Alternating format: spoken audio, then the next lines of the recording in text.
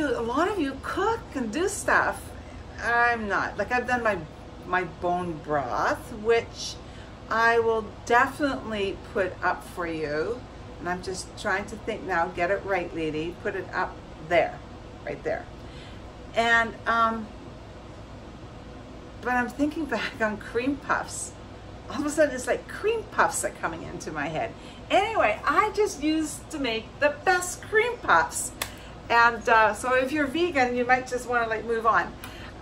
But you could make them for somebody else. Anyway, my kids loved my cream puffs so much when they were little. They say, Mommy, we don't want a birthday cake. We just want you to make cream puffs. I go, are you kidding me that you want me to make cream puffs for 15 kids? And I'll probably have to make more than one. And I used to make the big, huge ones. And they're so good. So anyway, I thought, you know what? I'm going to make cream puffs for you guys today. Yep. But in that little journey of doing cream puffs, I just have to share this. This has been a cookbook that I have owned forever. Housekeeping. I mean, what the heck? That's what we had, you know, make sure you were a good housekeeper. In the days that I got married, but all the memories, the stuff I've got written in here. Bill's sandwiches, his favorite sandwiches are the ones that his mom made, and we called her Muvvy. So you know, it was handwritten in there. It wasn't in the book. It was a family thing. I even wrote down that Safeway dinner buns were the best one to have. Cream puffs. I haven't made these in a long time. They have cream puff filling in here. I don't use that. I use whipping cream because that's what I like. I love whipping cream. So when I'm going to stuff mine that way, and those are the ones we used to have in Holland. Like they were either had a custard in them or they had whipping cream in them. So I'm going to use whipping cream, and I need and then chocolate chocolate glaze over the top. Oh my gosh! And you know what? This is not a good day for me to. I just started back on my Weight Watchers program. I'm gonna have to drop these things, these cream puffs, off to the kids so I don't get tempted. I might have one, as long as I count the points, I won't be in trouble. Okay.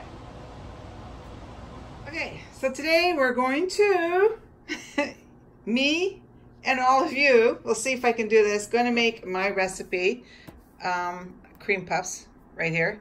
I will put it down below. It's not that complicated. We need eggs. I need my whipping cream. I use whipping cream stabilizer. I don't know if you've ever used this. This is the greatest stuff. If you're going to use whipping cream for a cake or cream puffs like this, it makes it really nice and thick, and it doesn't get runny in the fridge. So something to keep in mind. I need my butter.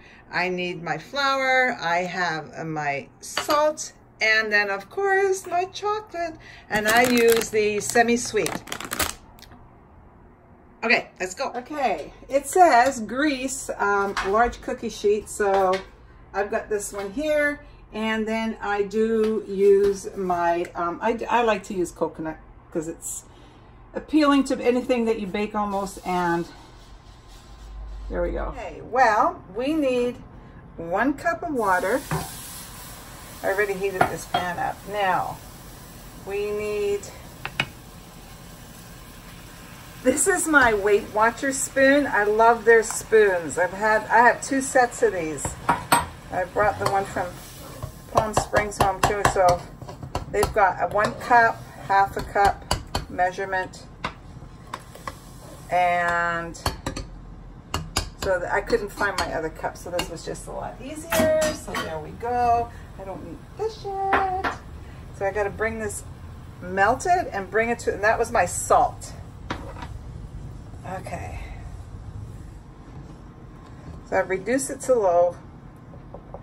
And so now vigorously, I need to start adding the flour. Come on.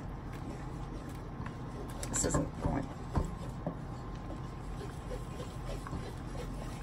With a wooden spoon. You must, for some reason, use a wooden spoon. Okay. This has got to become a ball that literally just comes off the sides of the.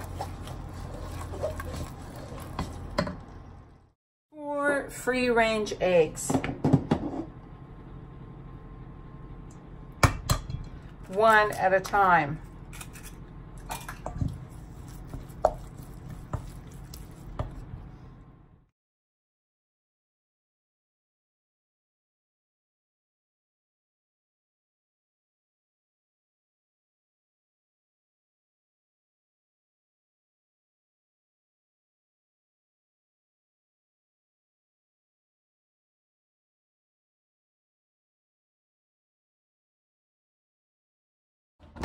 Okay, so they should have been 3 inches apart. They're not. Oh well, I never professed to be Miss Baker.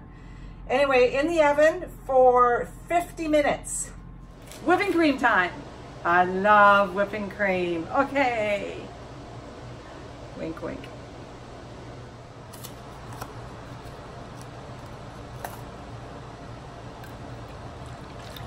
Okay, so I got the large whipping cream.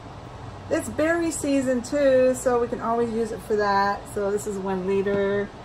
And oh my gosh, you guys, I don't have granulated sugar, but I have this, and I do not care for this. The flavor of it really turns me off. But I will use a tiny...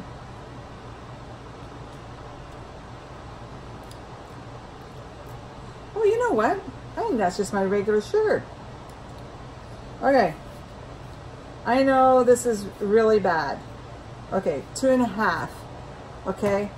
You know there's like 8 of those in a can of Coke, and there's 9 of those in a tonic water, which I thought I was being a really good girl drinking gin and tonic, and only to find out that I was just loading up on sugar. Okay, so this is my stabilizer going in that I showed you. Here I thought, I guess I didn't cut it back far enough. Okay. Let's get it all out. You can go back to the beginning of the video if you can't remember what that was. This is the only mixer I have, so that's what we're going to use.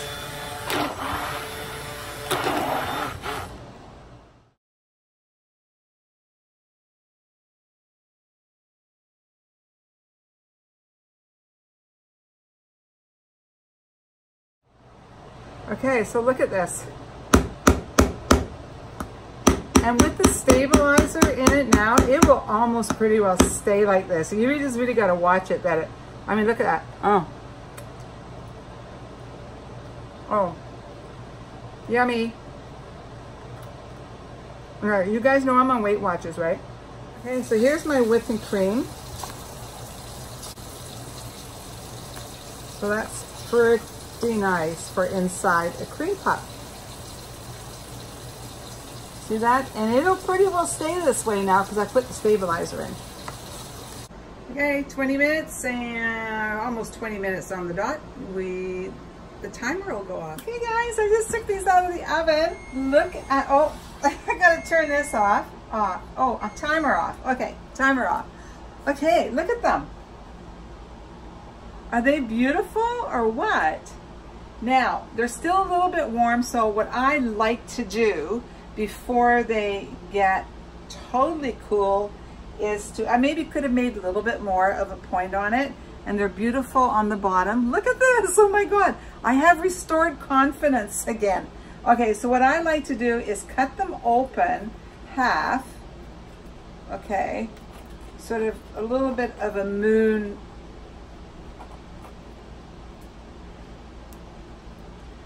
because I got to stuff that, and this is so much easier to do. Look at that. When they are still a little bit warm, so I'm going to cut these.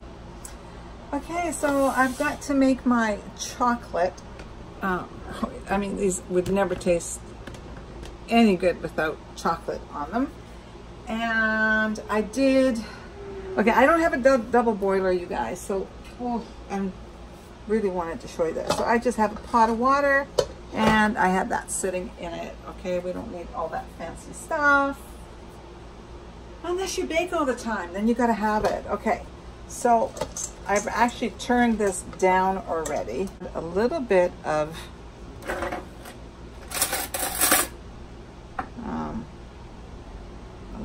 butter.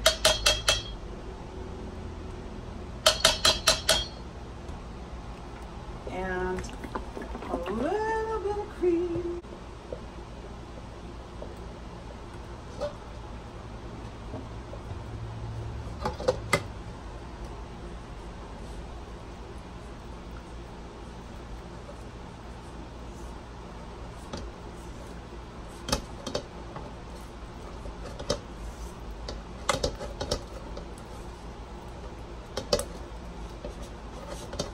Need to thin that out a little bit more. I mean, there probably is 1,000 ways, well, maybe not 1,000, to make this, but you know, I'm just going with what I know for me. You know what? When things get really complicated and I have to start like really in detail go-to recipes, I really lose interest.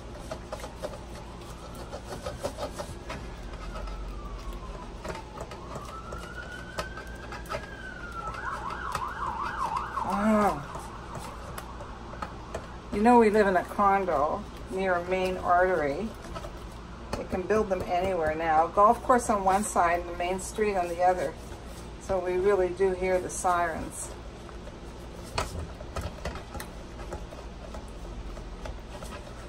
And this is so nice because actually having it like this, if you know, I don't get to it right away, it's just really easy to get it nice and soft again and runny.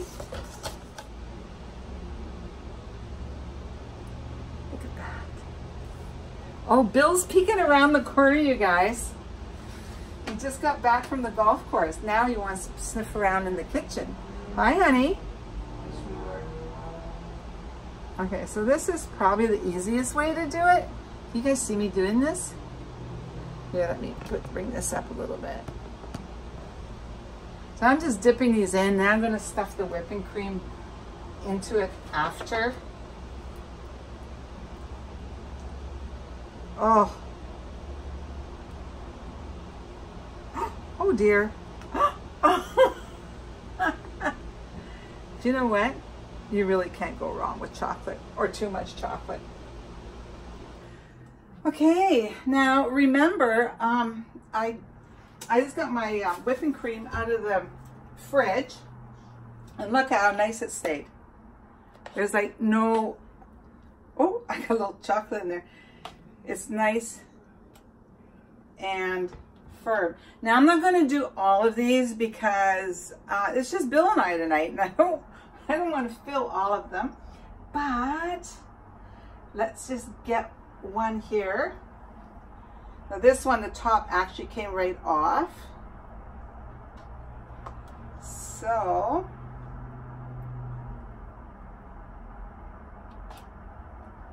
actually this even could have been a little bit stiffer.